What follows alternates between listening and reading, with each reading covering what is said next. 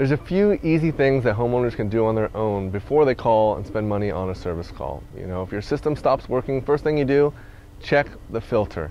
9 times out of 10, you got a dirty filter. It's going to stop your system from cooling and cause all kinds of other problems. So first thing you do, check the filter.